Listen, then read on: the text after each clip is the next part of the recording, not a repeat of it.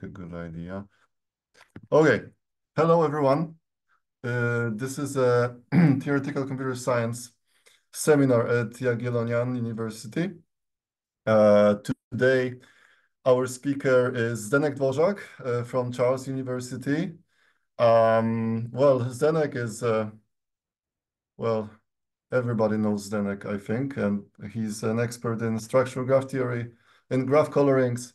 I think also in algorithms, right, and computational complexity. I know some results of yours. We are very glad that you joined us again today, and please, the floor is yours. Okay, thank you.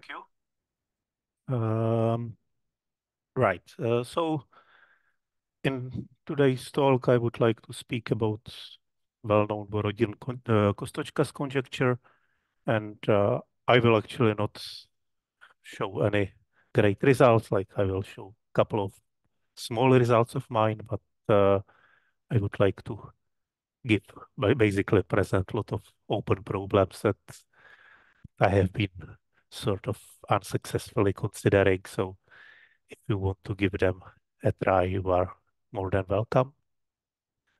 By the way, is the sound okay? Can you hear me fine? Or yeah, good.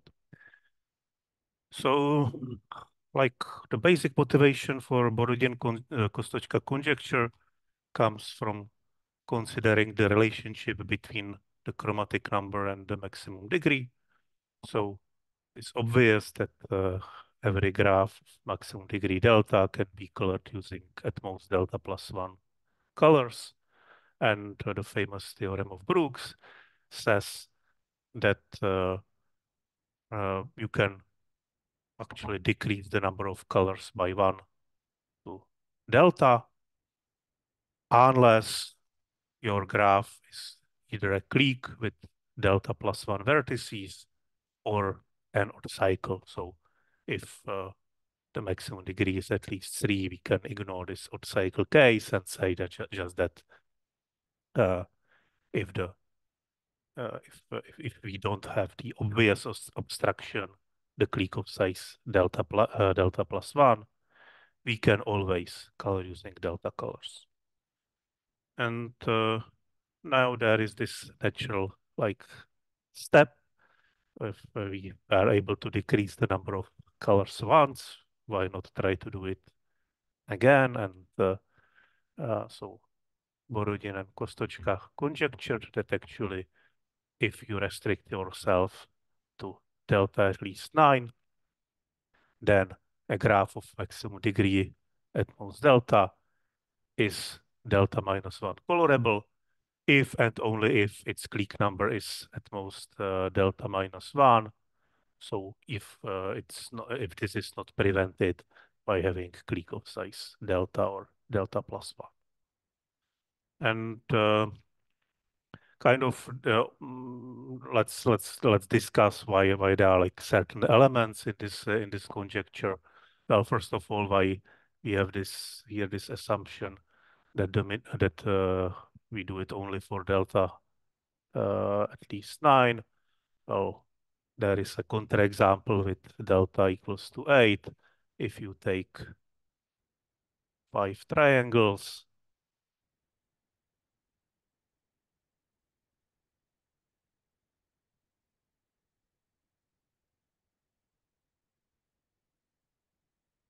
and join them into a 5 cycle and add like all possible edges between the consecutive triangles in the 5 cycle, then this graph has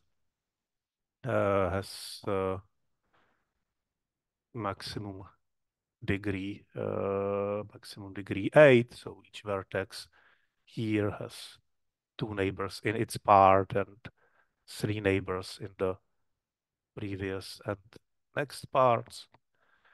Also, it has independence number 2 because of course we can choose the vertices to an independent, only one vertex to an independent set in each part. And also if I choose this vertex here, I cannot take any vertex in this part or any vertex in this part. So the best I can do is take 2 vertices. And I have I have 15 vertices, so the chromatic number is always at least number of vertices divided by the size of the independent set. So it is at least 7.5, and therefore, because it's integer, it's at least 8. And the largest clique here consists of well, taking two consecutive triangles. So the clique number is actually 6.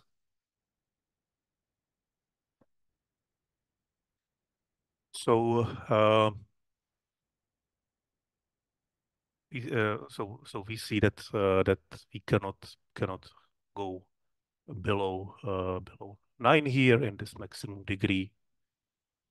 And also, if we would like to again just forbid cliques, we cannot go to delta minus 2 colors. So you cannot say if the clique number is at most delta minus 2, then your graph is delta minus 2 colorable or sufficiently large delta.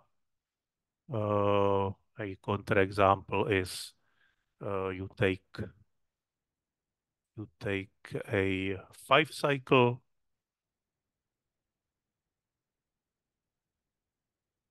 and it's complete join with clique on delta minus 4 vertices. So now the maximum degree is indeed delta. Each vertex here has delta minus 5 neighbors inside the clique and 5 neighbors in the 5 cycle. And the clique number is well, delta minus 4 plus 2, so delta minus 2. But you need to use 3 colors here and delta minus 4 colors here, so don't get delta minus 2 coloring. And well, so Borodin-Kostochka conjecture is kinda open. So actually, it depends if you are a mathematician or a real person. So for a mathematician, like I mean, Reed proved it's true for delta at least 10 to the 100, which is kind of like okay. For a real person, it might be of interest that this means that it is not that we cannot actually like prove it, or like this does not give us anything for any realistic graph. But I mean, who cares? But still, it would be nice to actually prove it completely for delta at least 9. Okay, so let me comment a little bit still on whether you can kind of improve the conjecture or not.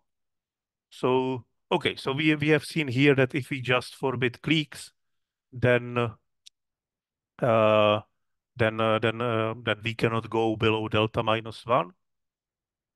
But maybe we can forbid something else. So we have this like one extra graph that we can forbid, or maybe we can state some other simple condition. So I should have here delta minus. No, okay. Actually, both kind of make sense. So one is trying to do something better for delta minus 2. One is trying to get rid of this assumption that delta is at least 9, maybe by, let's say, forbidding this graph, in case 3 times C5, or some other graphs, or some simple condition. And so can we get a result which would not have any such assumption on small or on large maximum degree? And the answer is kind of no. So so if you are trying to improve this to delta plus 1 minus k coloring, and k is sufficiently large, at least roughly square root of delta, then you cannot do it. I mean, at least there is not any kind of simple characterization by, let's say, bounded number of forbidden subgraph or anything like that, because actually then the problem is NP complete. So, I mean, depending on what you believe, that this implies that it's not even checkable, testable in polynomial time, but at the very least, it implies that that there are like infinitely many complicated counterexamples. And so, in particular, if for this basic case that you would like to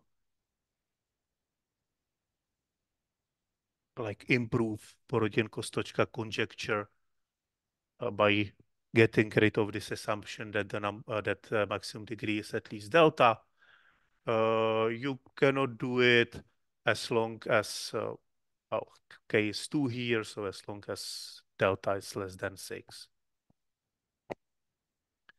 And Molloy and Reed actually showed that this bound here for k is actually the kind of the right one where the things change from hard to simple. So at least for sufficiently large delta, they proved that if you are coloring using this number of colors, where k square plus k is at most delta, then you can decide this problem in polynomial time. And in fact, if this inequality is sharp, they actually showed that delta plus 1 minus k colorability is actually characterized by just forbidding finitely many subgraphs.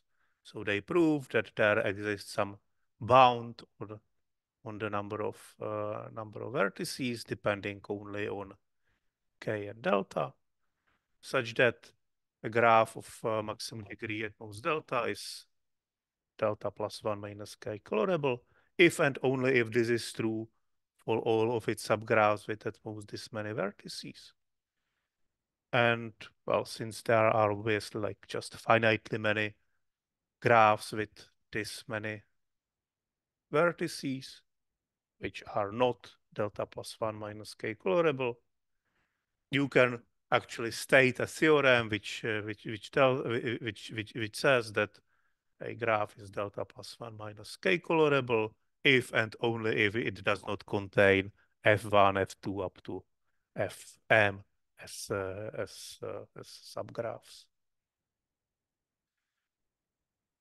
So in particular,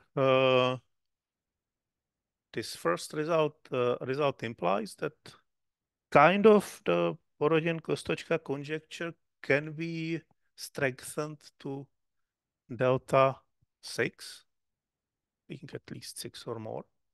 So at least if for delta at least 6 or more, if delta is large enough, you can test whether your graph is delta minus 1 colorable or not in a polynomial time. But so we can kind of, let's say, like the first problem, like whether you can actually get this algorithmic strengthening of Borodin-Kostochka conjecture to hold in full. Can you get a polynomial time algorithm for delta minus 1 coloring, where when delta is just at least 6?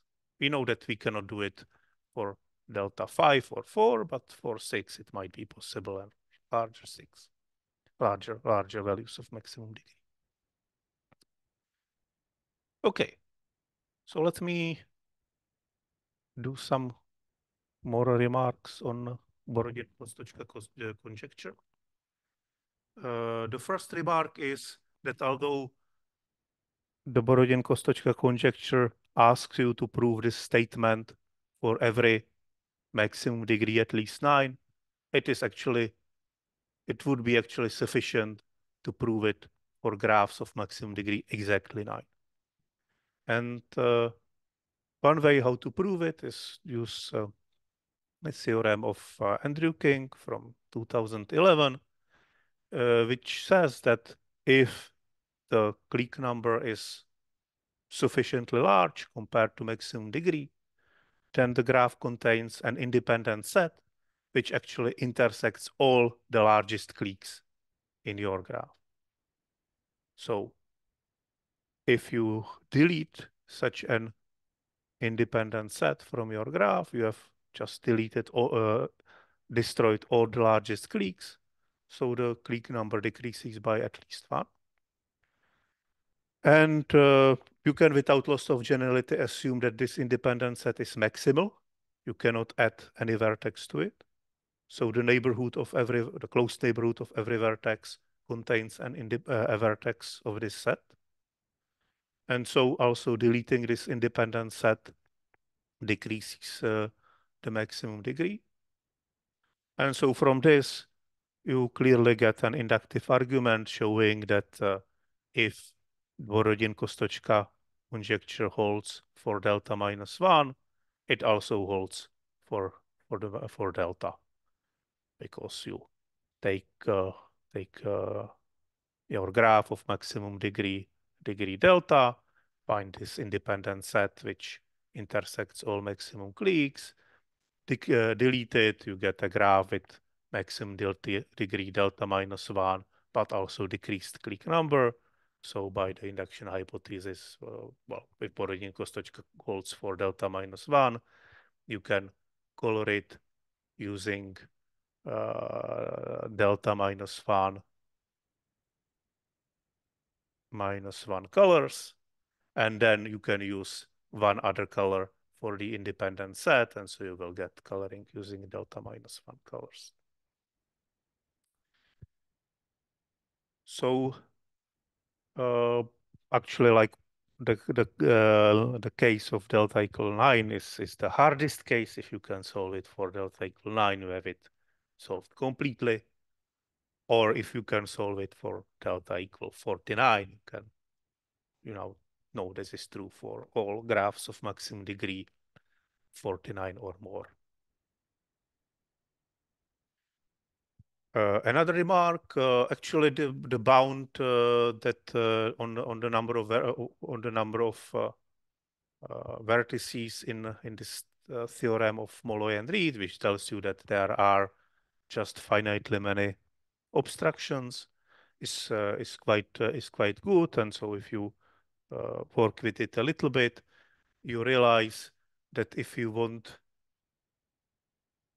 to decrease the number of colors by 1, if you want to do delta minus 2 coloring, then in addition, the clique of size delta minus 1, the only other graph that you need to forbid is the one that I've shown before, the complete join of k delta minus 4 with C5. And so by the theorem of Molloy and Reed, this is sufficient for huge delta. So again, in the spirit of Borodin and Kostochka, you can ask, like, how small can you get with delta? And I mean, obviously, this is at least as hard as proving the Borodin-Kostochka's conjecture, probably. So this may not be the easiest problem to work on, but anyway, it's a natural thing to consider. The third remark considers list coloring. So in the ordinary coloring, for every vertex, we have the same set of colors that we can use for it. In the list coloring, every vertex, let's say in k-list coloring, every vertex gets a set of k colors that it can use. And we ask whether there exists a proper coloring where each vertex takes a color from its set. And we say that a graph is k-choosable if you can actually get such a list coloring for every assignment of lists of size k to the vertices. And we don't have any counterexamples to the Borodin-Kostochka conjecture in the setting of list coloring, so it's natural to ask whether it's actually true that you can replace in Borodin-Kostochka's conjecture this word colorable by choosable. I have seen it attributed to Borodin and Kostochka. It's not stated in their paper.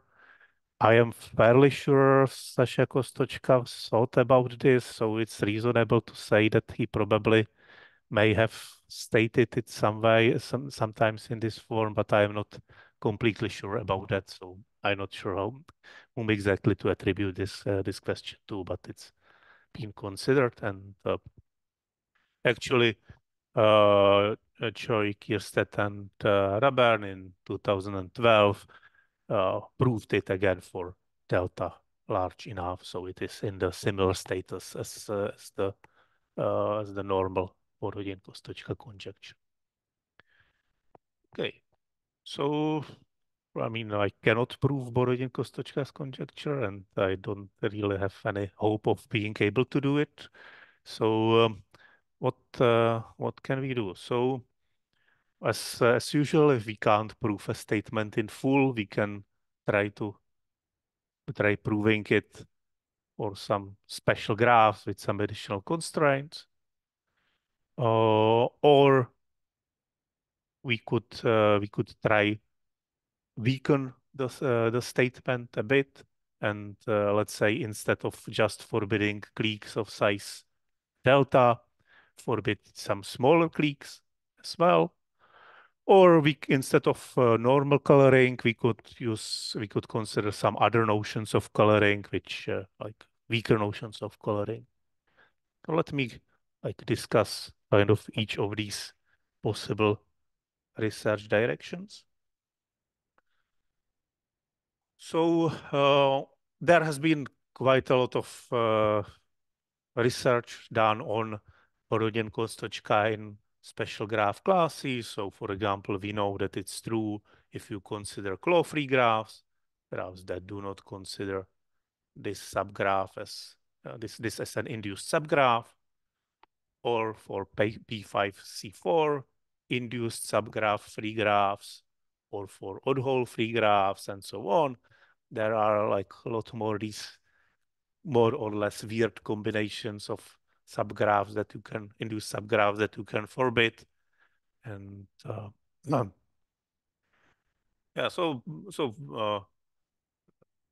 right. So okay. So obviously there are now like, well, infinitely many problems of this form that you can consider, and not all of them are very reasonable. So let me suggest two that I consider to be kind of like worth working on. One is what happens if you just forbid induced paths on 5 vertices. And now someone was maybe telling me at some point that this is actually solved, that someone proved that Borodin-Kostochka holds for induced P5 free graphs. But when I was trying to look for the paper, I couldn't find it. And I'm kind of like had a look at papers which cite whatever this paper and so on, which this paper would provide for P5 free graphs presumably would do. And I couldn't come up with anything. So I'm actually not 100% sure what is the status with P5 free, but certainly P6 induced P6 free is open, but P5 free might be open as well. And, so why is this kind of interesting? Well, there are there is a fair amount of research done on like P5 free, P6 free graphs for the coloring, in terms of the complexity and so on, and seems like a fairly reasonable class of graphs to consider.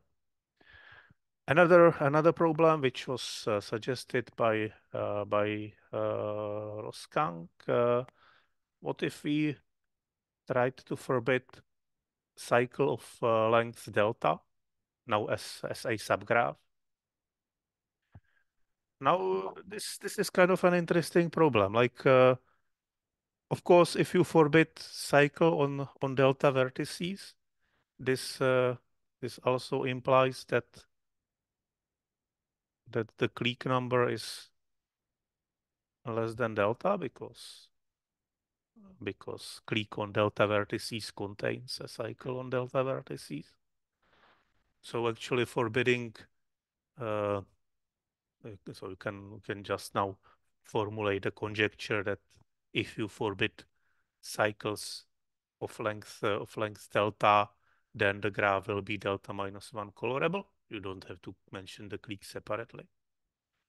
So it should be a significantly simpler problem than Borodin-Kostochka conjecture. But on the other hand, when we were thinking about it, like we really couldn't come up with anything very reasonable here. And in fact, there are some things which work for Borodin-Kostochka and are not obvious here. Like, for example, that validity for delta minus 1 implies the validity for delta, because you can do it for cliques using the result of Andrew King.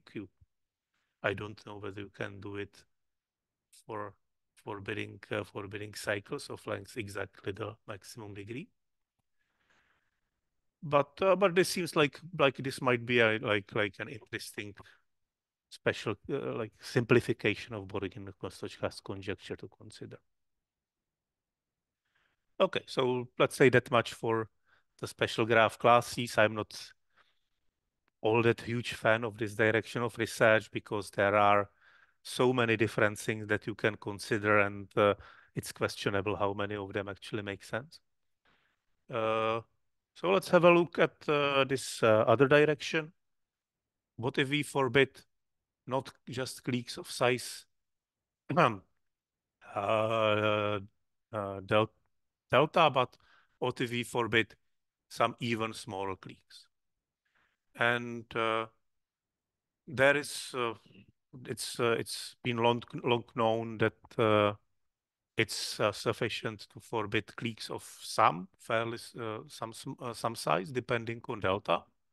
So actually in their paper where they come up with a conjecture, Borodin and Kostochka came up with a bound, which was also independently found by Catlin, which is as follows. So if you have some integers p and d, where d bounds the clique number and p times d plus 1 strictly bounds the maximum degree, then your graph is d times p colorable.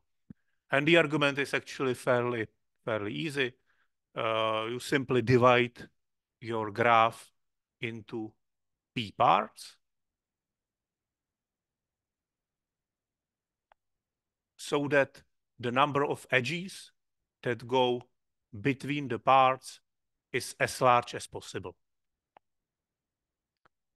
And now I claim that if you have a look at subgraph induced by each of the parts, its maximum degree is must be at most d.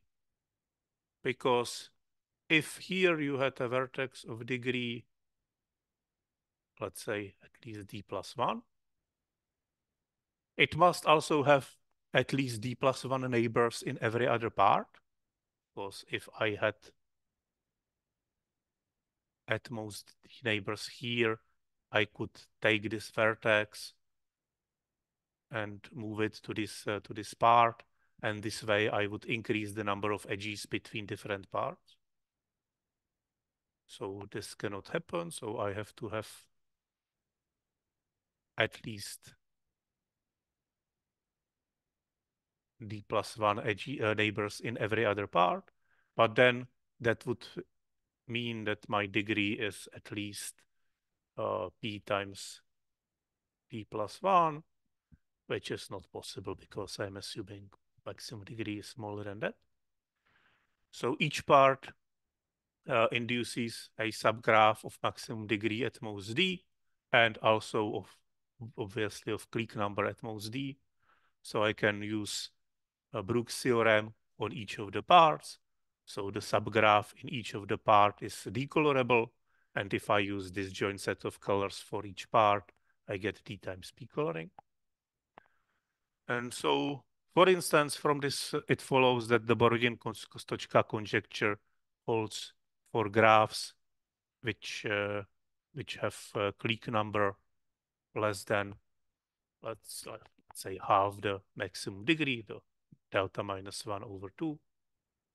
So if delta is odd, you can just select this to be d and plug it in here. And if delta is even, you can first use the Andrew King's result to decrease the maximum degree by 1 and then apply this result.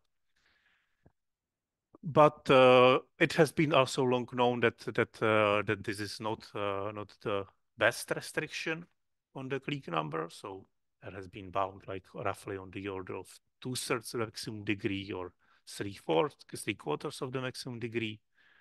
But recently, Cranston and Reburn proved that it's actually enough to forbid cliques of size delta minus 4 for whatever the reasonable minimum degree, a reasonable maximum degree, at least 13. So that's nice. Certainly, it seems like it might be a way to go to try to at least improve this result. But the problem that I would like to say is a little bit different. Like, what happens for list coloring? Even the argument of Cranston and Reburn is kind of a modification of this argument. It starts with some partition like this. They take a coloring like that, and then they do some recoloring argument, and they somehow manage to win with these cliques of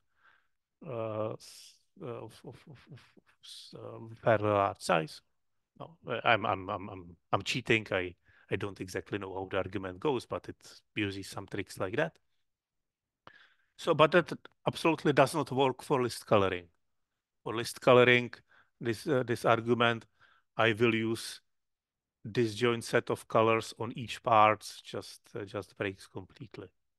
So we don't know anything reasonable here, I think, for list coloring. So coming back with some argument that would work in that setting would be nice. Okay, so we have seen what happens with forbidding still fairly large cliques. So what happens if we forbid very small cliques? What happens if we go to forbidding, let's say, triangles?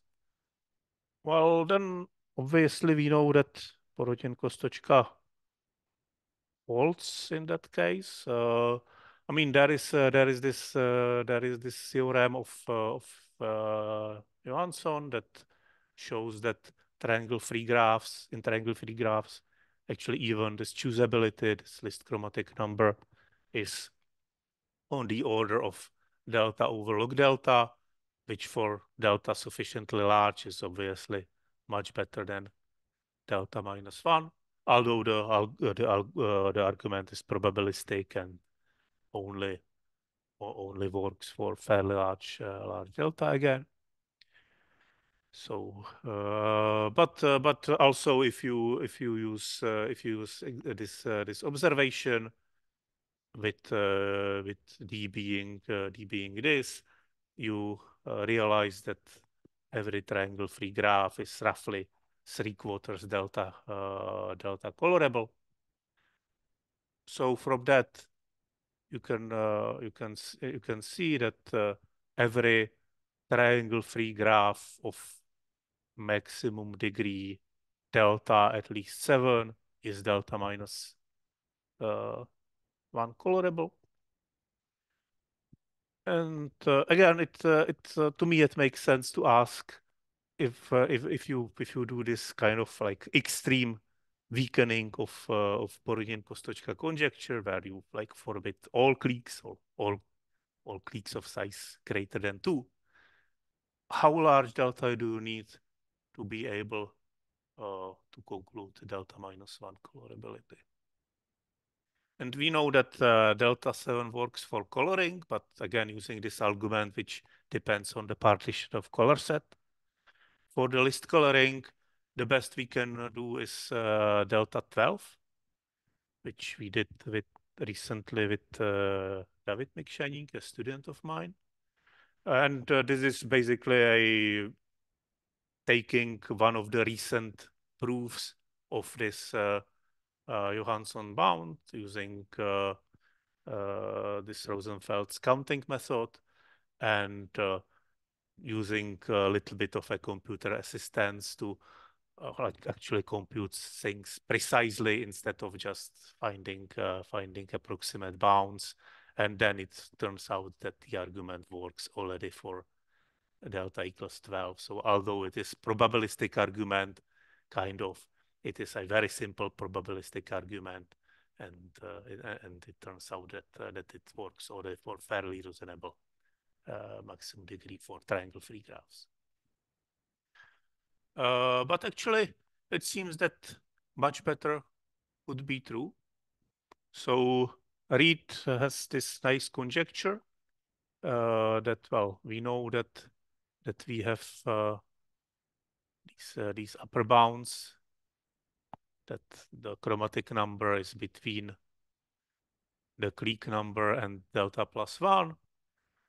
So maybe it's bounded by the average of these two bounds. So the conjecture that every graph is delta +1 plus omega over 2 rounded up, colorable, or even in the list coloring version choosable.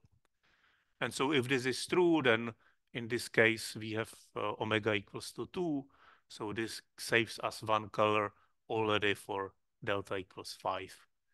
So delta equals 5 could be the right answer. Delta equals to 4 is not the right answer because there is, for example, this Chvátal's graph, which is triangle-free as maximum degree 4 and chromatic number also 4. Okay, so finally, let me discuss the possibility to consider less restrictive forms of coloring. So, for example, the fractional coloring. In the normal coloring, you are assigning a color to each vertex. In the fractional coloring, you will be assigning sets of colors to each vertex. So to each vertex, you need to assign a measurable set of colors of measure at least 1. And similarly to the normal coloring, the adjacent vertices should get a disjoint set of colors. And we are trying to minimize the set of the amount of colors used, so the measure of like all colors that appear in at least one vertex. And so obviously this gives you a relaxation. You can use at the most as many colors as the ordinary coloring. If for each color that is used by the ordinary coloring, you use this joint set of colors of measure 1. It's also lower bounded by the clique number, because on all vertices on clique you must use this joint set, so their union will have measure equal to the size of the clique. So here here is an example showing that you can use like smaller number of colors in the fractional coloring. So here is say this graph, which where I mean I'm as the color set, I am using this interval of length 8/3, and to each vertex I am assigning some subset of this interval of length 1, and this turns out to be a best coloring in this case, because again you can easily see that for fractional coloring, again, we have this bound that it must be at least the number of vertices divided by the independence number, and in this graph has 8 vertices and independence number 3. So you cannot do better than 8/3 coloring. And so people have considered like whether you can get some result along the lines of Borodin-Kostochka's conjecture for fractional coloring. So maybe in the fractional coloring setting, you maybe do not need to decrease the number of colors by 1, but just decrease it slightly below delta if you forbid clique of size delta. And King, Lu, and Peng actually prove that that this works if you forbid clique of size delta and 2 other special small graphs. Then you can bound your the fractional chromatic number of your graph by something which is strictly smaller than delta by some nice margin. And unlike Borodin-Kostochka or the proofs here, we get this holds for every delta, let's say at least 3. I haven't checked 2, so let's say for every delta at least 3. So we don't need this huge low bound on delta for this to hold. But kind of obviously this constant 2/67 is not the best possible. So it's the natural question is how far you can push this result. And I mean, of course, for maximum degree at least 9, Borodin-Kostochka conjecture tells you that you can go to 1 certainly, and possibly, yeah, possibly if you decrease if you forbid larger cliques, you could maybe improve it even more. And for the values of delta between 3 and 8, these are the conjectured values for which we actually have a graphs which have this maximum degree and this fractional chromatic number. And what has been the progress? Well, there have been actually like a lot of done on this. We know that the value 1/5 is the best possible one for maximum degree 3. And somewhat recently, Hu and Peng improved all the previous bounds to 1/8 for delta at least 4. So I mean, just I mean, this is a revised version of the slides. Just a couple of years ago, there was like a long list of results here, but now there is just this single one. But here we are in somehow kind of weird situation. So you see that that this increase that we are getting is supposed to be getting bigger and bigger for larger values of delta. So the problem is supposed to be getting simpler and simpler. But somehow for delta equals 3, we have much better bound than what we have for delta equals 4 or so. So that's kind of annoying, and I don't quite understand why the methods that work so well for delta equals 3 work not so well for delta equals 4. It's annoying. You can also ask why we can't use this result of Andrew King here, why we cannot reduce the case of delta to delta -1. Well, it has this restriction that it only works as long as the clique number is reasonably large compared to the maximum degree, which starts to fail at delta equals to 6. You can push it a little bit up to delta equals to 5, but just this one step that would be useful for us is missing. So we don't know whether the bound for 3 implies the bound for 4. So that's, again, a little bit annoying. Okay, by the way, I probably don't have much more time. How long should I be speaking?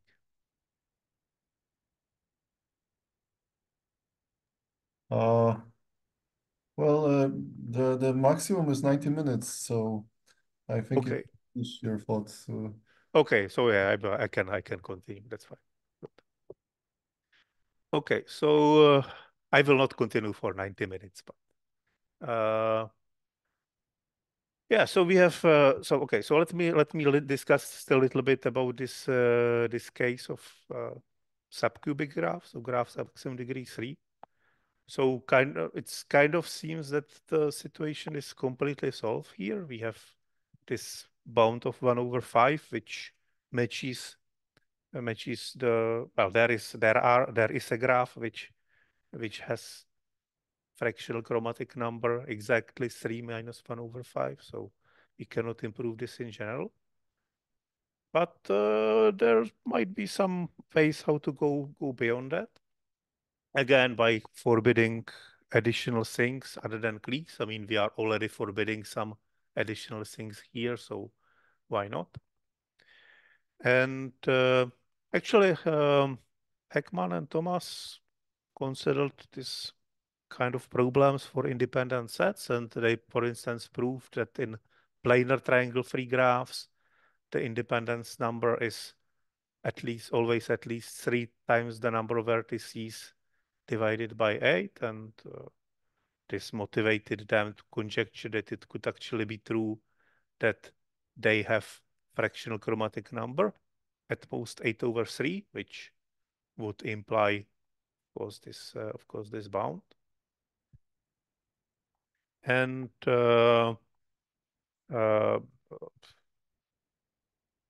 recently, it was proved that actually you can improve this, instead of assuming planarity. You can just assume that there are that your graph avoids one of specific 6 subgraphs, which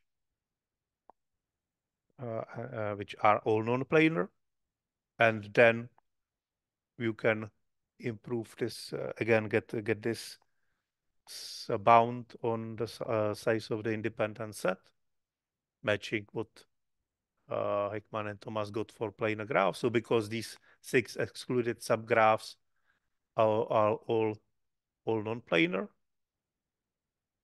this implies Heckman-Thomas theorem. And actually, these all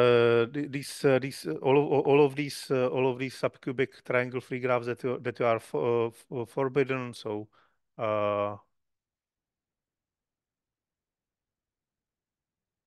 have a fractional chromatic number greater than 8/3. So certainly, if you contain one of them as a subgraph, you cannot be 8/3 colorable.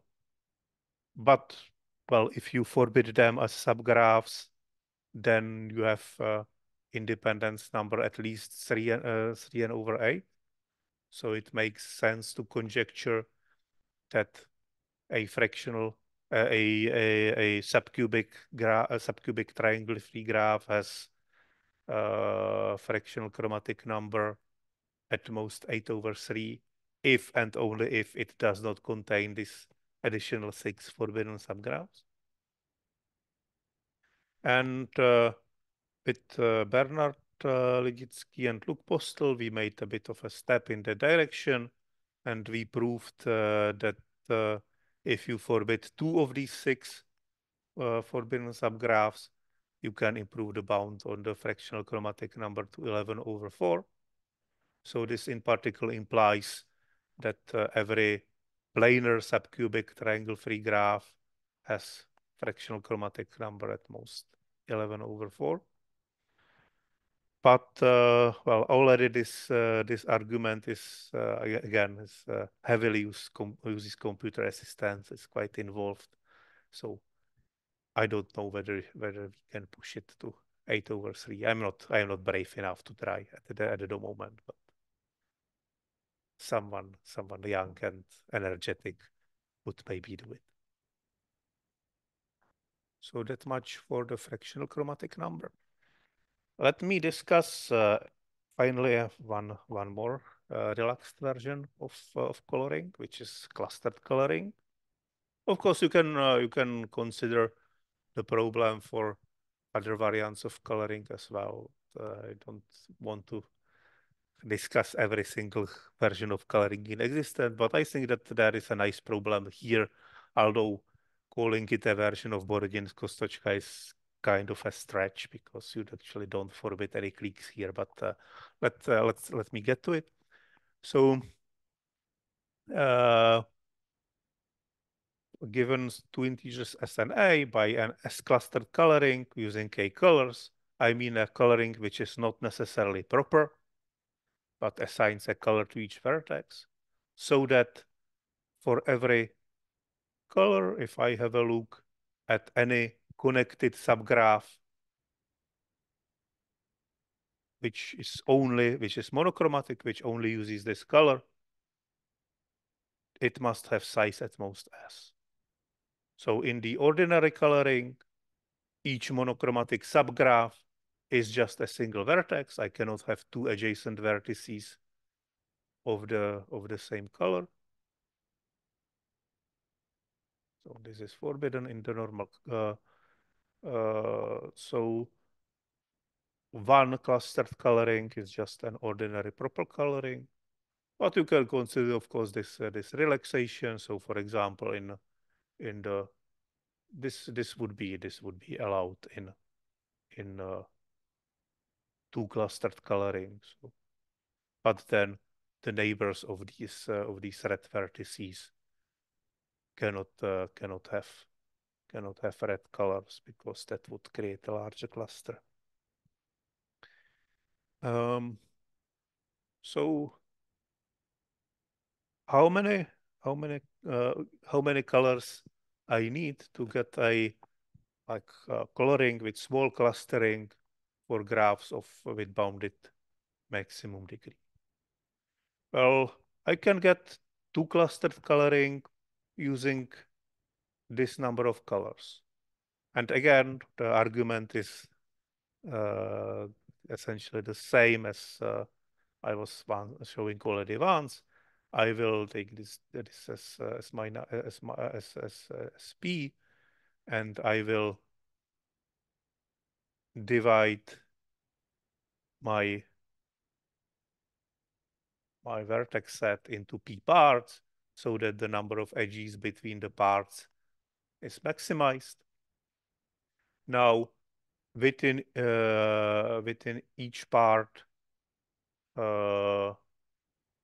I must have maximum degree at most 1, because if I had here degree 2, I would have two neighbors in each other part as well, and so my degree would be 2 times P, but that is greater than delta, so that's not possible. So inside each part, I have just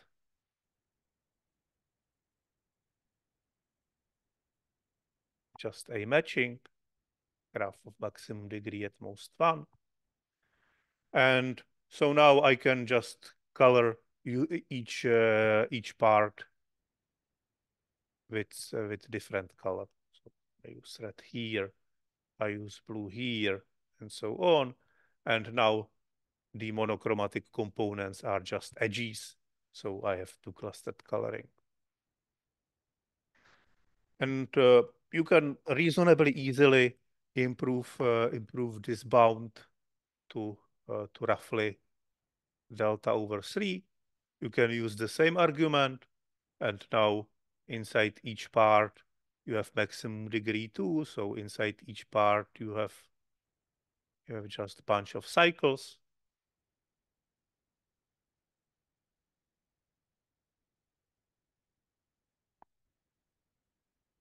So now, if you again use a single color for every part, then you are not quite getting a clustered coloring because the cycles could be very long. Cycles or paths could be very long. But then you can basically use extra color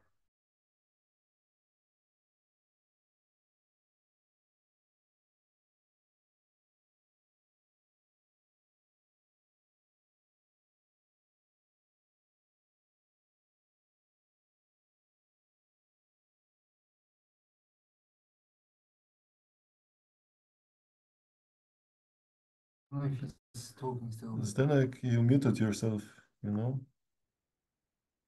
Oh yeah, sorry. At which point did I mute myself? When you were introducing a new color. Oh yeah, right. Okay, yeah. So I now can introduce, let's say, one more color. I may be cheating here a little bit. I don't know, go into the details, which let's say will form an independent set. I can do it maybe kind of at random or something like that. And so with some probability it will break up all the cycles and paths into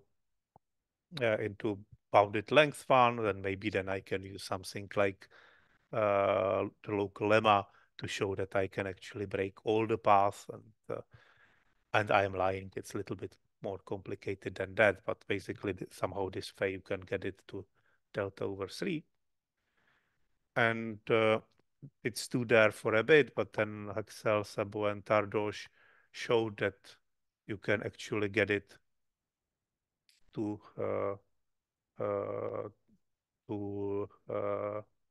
delta minus to something slightly better,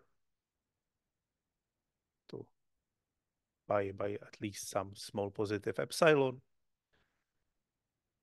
On the other hand, Alondin, Oporovsky, and Vertigen showed a construction that for every S and delta, there exists a graph of maximum degree delta, which does not have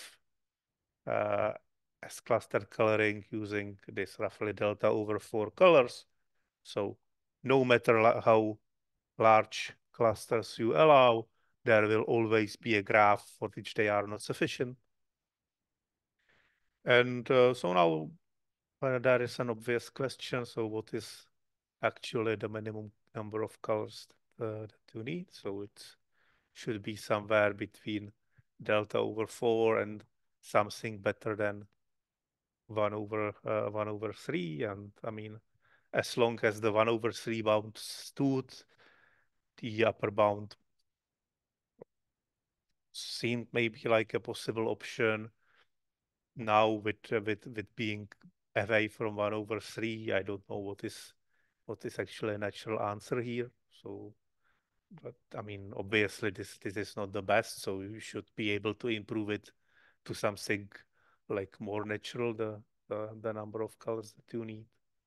But I don't know whether you can push it all the way to delta over 4 or whether there is some construction blocking it. So that is another, I think, interesting open question. Kind of in the spirit of Borodin-Kostochka conjecture, although I'm really stretching it here to just to be able to state this problem. Okay, thank you for your attention.